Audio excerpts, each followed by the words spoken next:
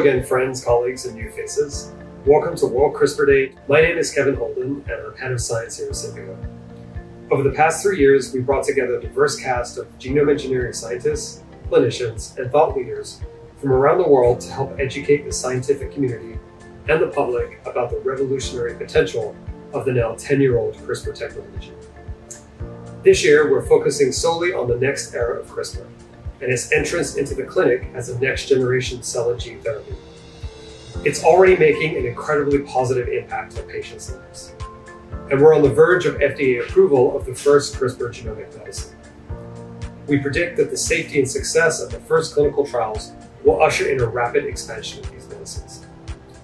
So how will the manufacturers of the critical reagents needed for CRISPR clinical trials meet this demand?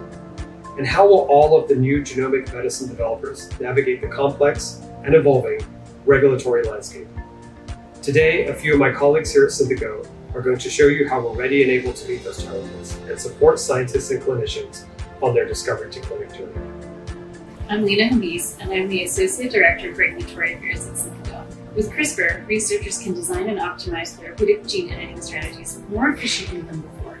The most enticing part of CRISPR is the opportunity to develop bespoke therapeutics, turning traditional drug development and regulatory frameworks on their head and offering solutions for areas of unmet medical need.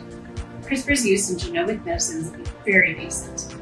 That said, we've never been closer to an actualized, marketable CRISPR-based cell and gene therapy than we are now, with regulatory decision expected as soon as early 2024.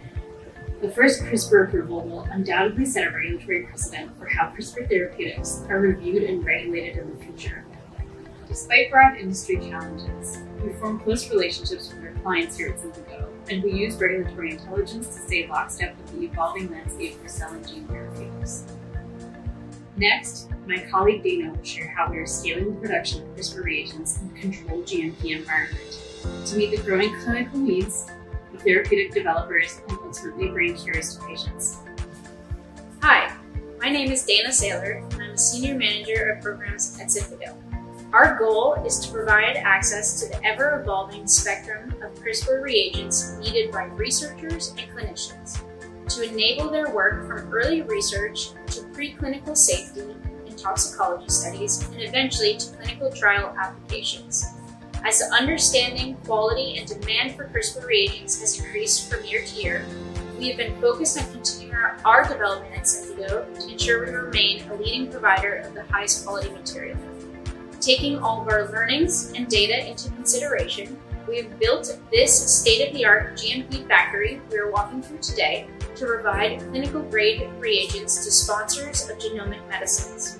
This facility is specifically designed to follow cGMP requirements for quality. The facility is engineered to ensure efficient and seamless manufacturing with capacity for scale-up. This functionality allows for our own continued development so we can provide clients with clinical-grade reagents. The future of medicine is being revolutionized by CRISPR.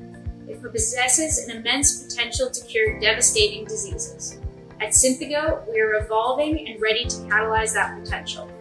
We are committed to helping researchers cure diseases, whether they are in early stage development or ready for clinical applications. We are committed to enabling the future of CRISPR.